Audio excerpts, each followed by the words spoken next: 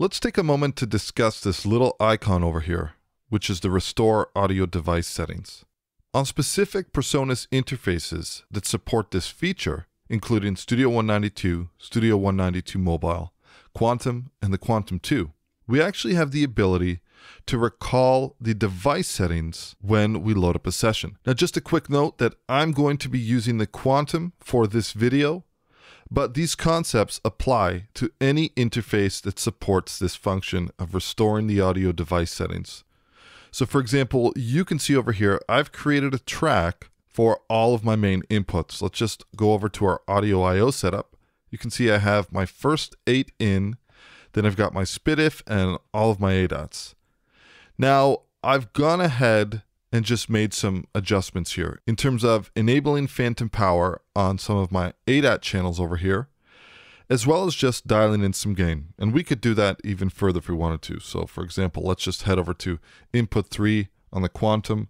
We'll dial up some gain, and we'll head over to input 4. We'll do the same, and maybe we will enable our phantom power as well.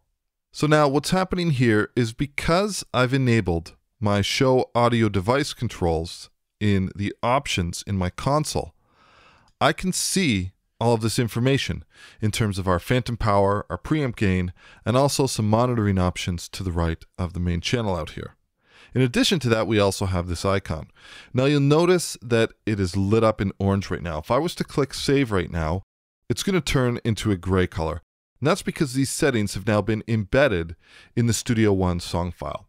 So now let's take a look at how this works in practice. Now the idea is simple. If we're in universal control and I was to make any changes to any of these settings, when I open up the song, I have the option to immediately restore them. So for example, let's go ahead right now and I'm just going to close off this session. Now let's go back into universal control and let's turn this down. We'll turn this down. We'll deselect the phantom power. In fact, I'll just turn all of these down and I'll turn all the phantom power off. So this would be essentially starting from a completely clean slate in universal control. Now, it's worth mentioning that this is obviously very different to where we left our session the last time we were working on it. So we've got a blank slate on universal control.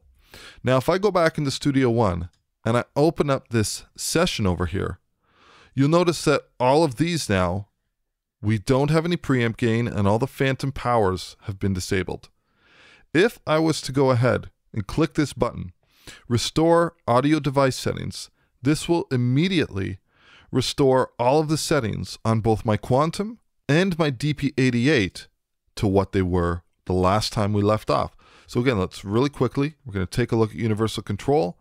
Now let's go back into Studio One. I'll click this option to restore all my settings. Two things have happened. Obviously, we can see that it's happened in universal control. And if we take a look at our hardware over here, you'll see that our hardware has now followed all those settings. So we have our phantom powers engaged and our preamp gain. So just a really quick recap on this again. The minute you save a session, all of the device settings in terms of preamp gain, phantom power, get stored in the song file. If you make any changes to your device, for example, you move on to another session, use a completely different mic setup, have different settings, then you want to open this setting, but you want to pick up exactly where you left off. All we have to do is click this little tab, which would be illuminated in orange, Restore Audio Device Settings, and then our hardware will automatically reload all the settings according to where we last left off in this song. Totally recallable. Very cool feature and really handy if you're moving between different projects and you need to pick up from exactly where you left off. And this could be 3 months down the line, 6 months down the line. Regardless, you can easily restore your audio device settings simply by a click of this button.